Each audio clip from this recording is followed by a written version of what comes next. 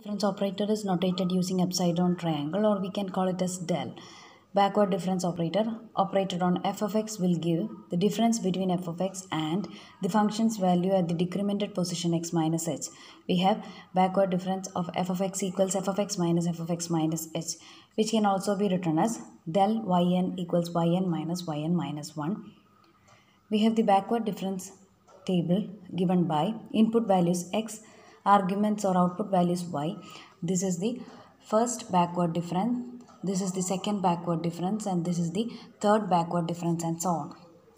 We have input values denoted as a minus h, a minus 2h, a minus 3h. We have the corresponding output values notated using y0, y negative 1, y negative 2, y negative 3.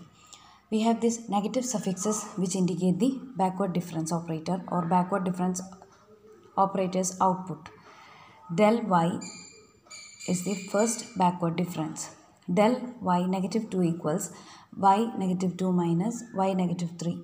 It has to be written midway between these two values. Del y negative 1 equals y negative 1 minus y negative 2.